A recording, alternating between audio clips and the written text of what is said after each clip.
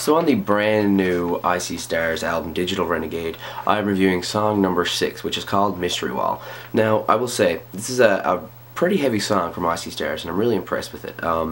It starts off with just like a bit of a slight drum intro, which starts to get heavy, and it goes right into a breakdown for the first verse. I really enjoy that. I feel like this song can really speak out about a lot of things on this album.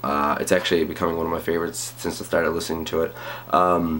I think the lyrics are really meaningful, and it sounds like it's about an ex-lover that someone in the band or Devin may have had, and he wants to like get away from. They're hurting them a lot, and they feel like if they can get them out of their life, they'll start to get better. Some of the most meaningful lyrics to me in this song are every single word you say, take them back and shove them down your throat, and is there something I can do to make me new? Now, I think about that to myself sometimes, which is that's why it's so meaningful to me. Like, there's some things like people don't like about themselves and they want to change. So I think that this song definitely speaks out, and I definitely give this song a 9 out of 10.